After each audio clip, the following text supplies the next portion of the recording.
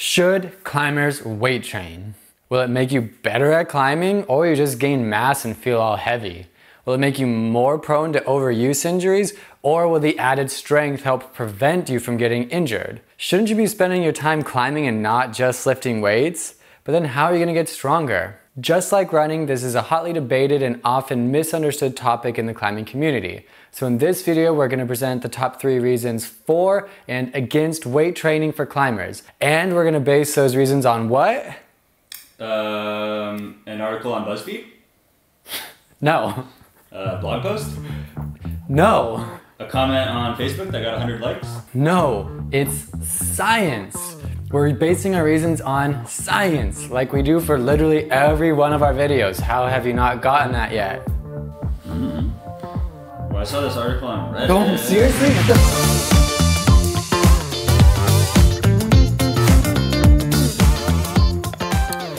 After this video, you'll have all the info you need to decide for yourself whether or not weight training is appropriate for you. All right, the first reason against weight training for climbers is that it is often not specific for climbing. Don't get me wrong, weight training definitely can be effective, specific training for climbing, but only if done right. And therein lies the problem. Most people don't have the training, guidance, or hours and hours of free time for research to do it right. Basically, most people don't know how to weight train in a way that will specifically help them with climbing. This will result in that person experiencing little to no gains in performance, or may even experience a worsening of their climbing performance as they're allocating their resources inappropriately. The only specificity I need is looking specifically incredible. Specificity in weight training is very important. For example, the energy system that you should be targeting with your weight training should reflect the style of climbing you do. Understanding that if you're a boulderer working on problems that last only a few moves, you should be doing higher resistance, lower repetition movements. On the other hand, if you're a sport climber working on a long route, your weight training should be tailored to more endurance-based weight training. If you're not incorporating that specificity into your program, you're training the incorrect energy systems and it will not help your climbing performance. Another issue with this is not picking weight training exercises that specifically help you with your climbing. I see a lot of climber bros doing bicep curls with heavy weights. Like, why? Why are you independently training this muscle when it works in conjunction with so many other muscle groups while climbing? You're better off doing inverted row exercise, which uses your body weight and places you in a position to specifically train the correct muscle groups for climbing. Doing bicep curls in isolation, on the other hand, may cause an overuse injury or will simply take away from your climbing performance because now you wrecked your biceps and can't do your cave training effectively, which reduces your climbing performance. Speaking of an overuse injury, this brings us to our second reason against weight training and climbing. It can be risky. So weight training is designed to progressively overload your tissue and force it to create a new adaptation. If you don't know what you're doing with weight training, you can end up with an overuse injury, an injury due to improper form, and or even a too stoked too quick injury, i.e. you're increasing your weights far too quickly and end up damaging or hurting your tissue. I too like to live dangerously. So let's look back at that bicep curl we mentioned, as this is a good example of 2 ways in which we can cause ourselves an overuse injury.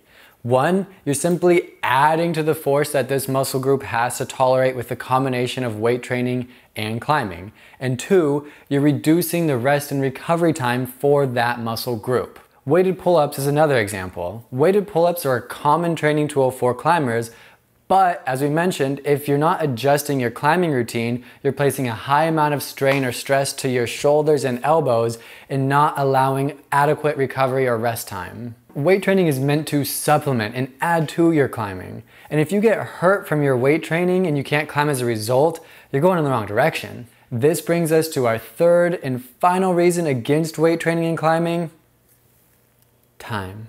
All right, so our third, and to me the most important aspect against weight training and climbing is simple. It's time.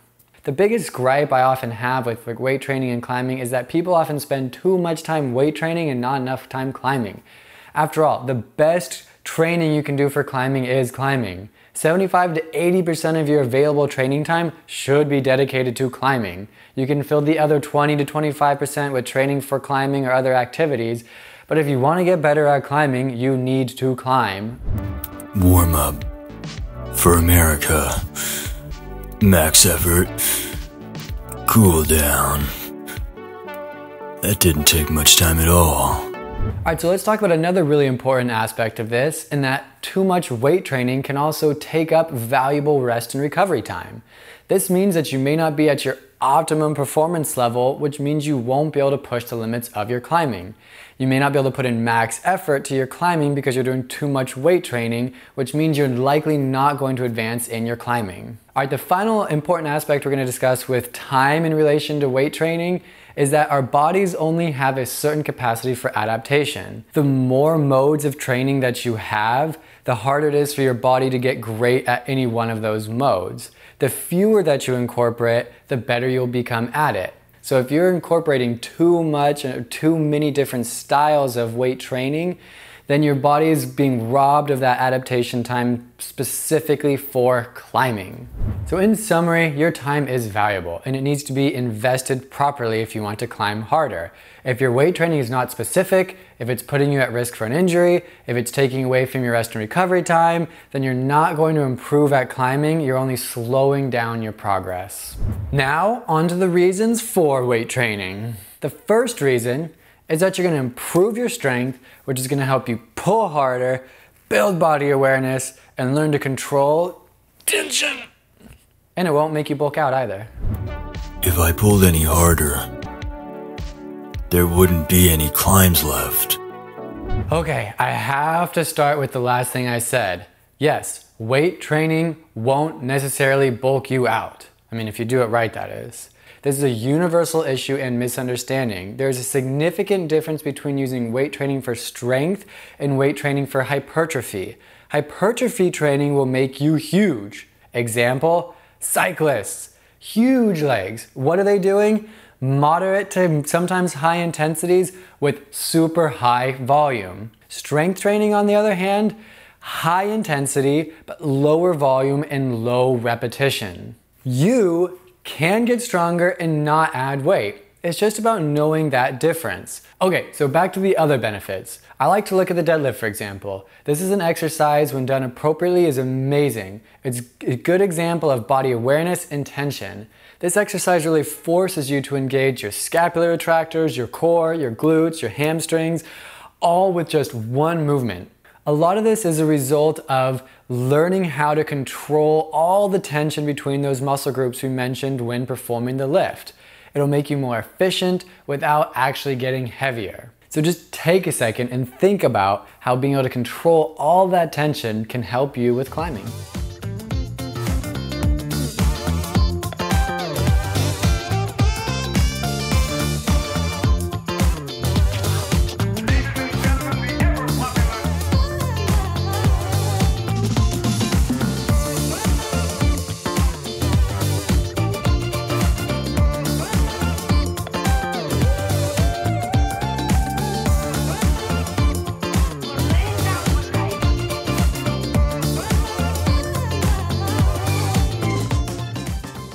So reason number 2 for weight training is the dual positive effect on your mental and physical health. So the research about mental health components tune into the distraction and the mastery hypothesis. It suggests that exercise provides us with like a mental timeout from worrying, stressful, or negative thoughts. The mastery hypothesis suggests that completing an important or effortful task brings about a feeling of mastery, which can elevate mood. Think about it. Doesn't hitting a new PR in your weight training make you feel great, feel accomplished, feel like you're the toughest mother? In addition, but kind of the opposite of that, like climbing 100% of the time can be unhealthy in its own manner. It can lead to your like fun hobby feeling like your job, while you're just doing one thing 100% of the time can lead to burnout. It can also make those normal like accomplishments and those good feelings you have feel more like you just completed a task, not that you just did something super fun. So complementing your climbing training with some weight training can be a much needed reprieve and can give you that nice mental boost. Is it possible to be better than perfect?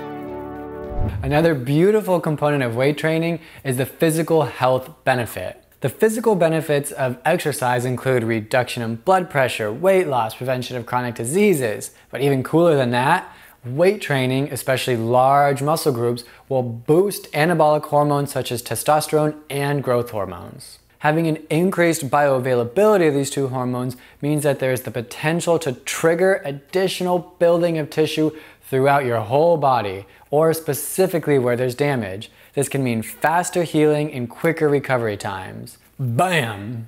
Weight training is good for you mentally and physically. Alright, so what else though? The final aspect we're going to talk about is how weight training can increase stability throughout your body, which can lead to decreased injuries. Alright, so reason number 3 is that increasing stability equals decreasing injuries. Now, this is a really important final topic because earlier we discussed how weight training can cause injuries.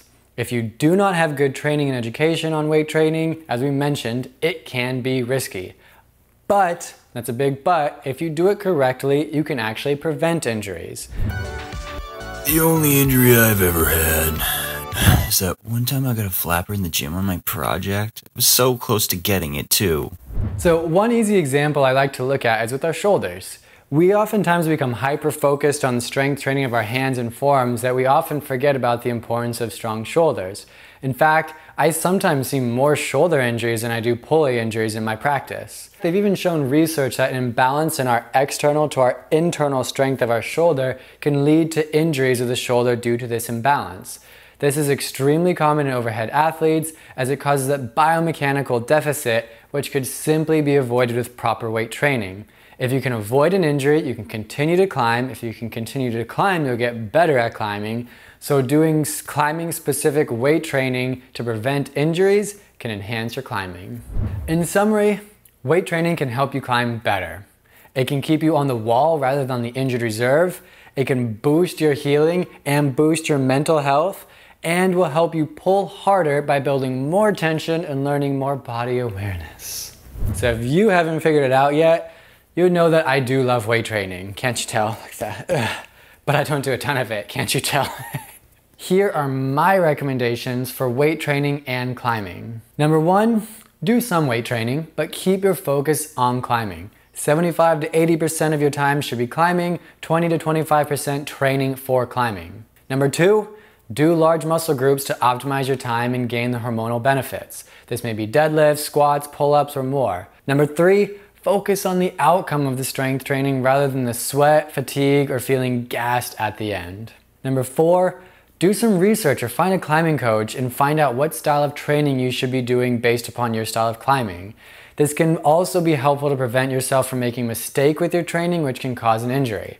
I personally think that the Power Company podcast and Steve Bechtel at Climb Strong are good resources as well. Number 5, there really isn't one perfect way to train. Everyone's training may look a little bit different based on that individual. It's important to write down the results of your training. That way you can tell if that training program is really working for you. And it's also important to finish that training program. That way you knew if the results were effective or not. And that's it. I hope that this will help you in your journey and give you the information you need to figure out if weight training is appropriate for you. Until next time, weight train, don't weight train, climb, send, repeat.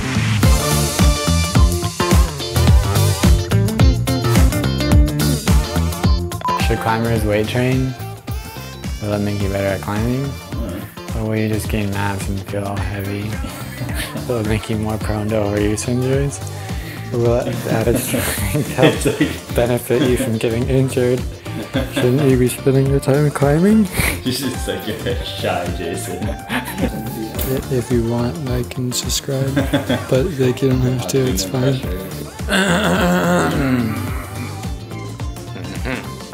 Should you weight train? Hell yeah, brother! Hell yeah, brother! And potentially not allowing adequate rest or recovery. Wow, once I got adequate, I couldn't talk. You can recover. I couldn't recover. Climbing is a skilled sport, guys. Let's not, I don't want to say guys, it's sexist. Oh my god. People. Oh, needed that. You, Emil, Me? You can get stronger and not add weight, but you probably should. It allows you to lift more weight more efficiently, when I started to say effective and changed it. A lot of those improvements are because the weight, Improvements. those improvements. The final reason that we're gonna discuss is that weight training can increase, I said discuss. You said discuss. I saw you start to smile too, I was like, damn it, it was noticeable. You're gonna improvements. You're gonna get improvements. We're gonna discuss. We're gonna discuss the improvements you're gonna make. Got a question? Leave a comment, but only if you like and subscribe first, publicly.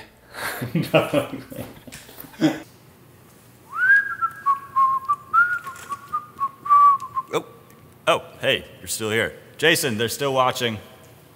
Oh. Heyo. Dude, say something cool so they like the videos and subscribe for more awesome content. Like and subscribe for more super sweet vids, y'all. So lame, dude. So lame. I thought it was pretty good.